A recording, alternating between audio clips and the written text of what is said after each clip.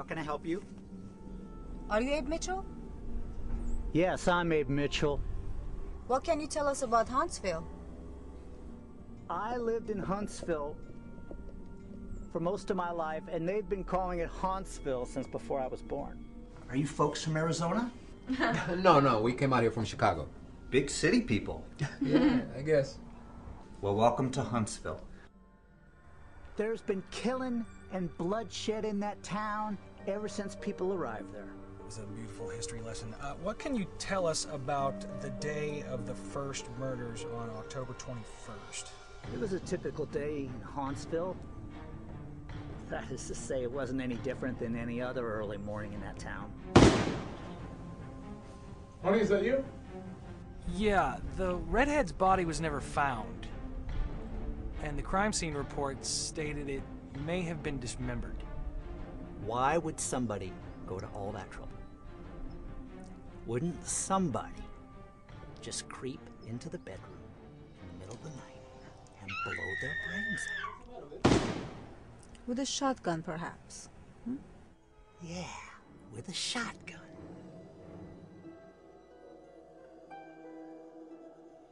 We're missing something. I know how difficult it can be to try to put all the parts together, particularly in your case, when you are the short arm of the law. I mean, the newspapers got it wrong. They planted this story about a serial rapist. Did we cross-reference all the sexual predators in the area? Maybe this guy's got a hard-on for good-looking neighbors and he just decided to take it on the people next door.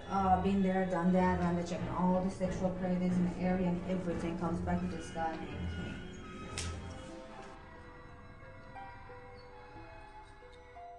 Welcome to Huntsville. My name is Kane. I'm your next door neighbor, and I brought you a little housewarming. Me and my brother, we try to do the landscaping for all the homes in this little town. Now, anything he doesn't cut, I'll promise you, I'll cut it when I get back. Aren't you two related? I would really say that we've been detached since birth.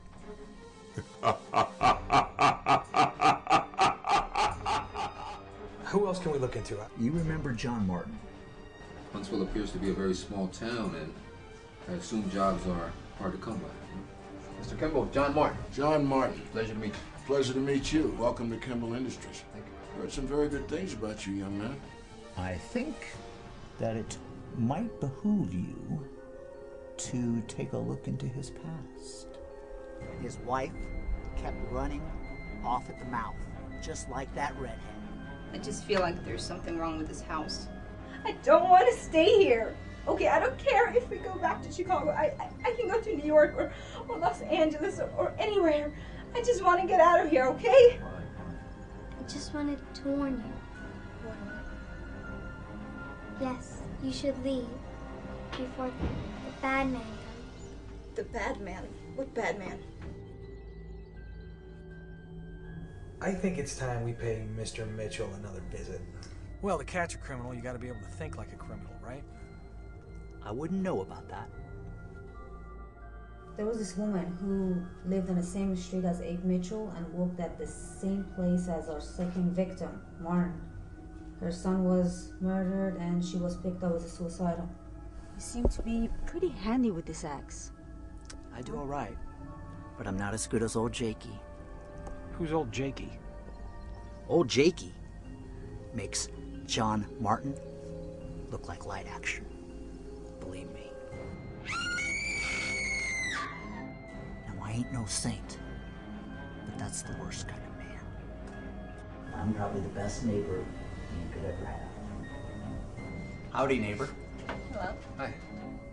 See, I've got a lot of varmints that stick their nose in trash cans and other places where they don't belong.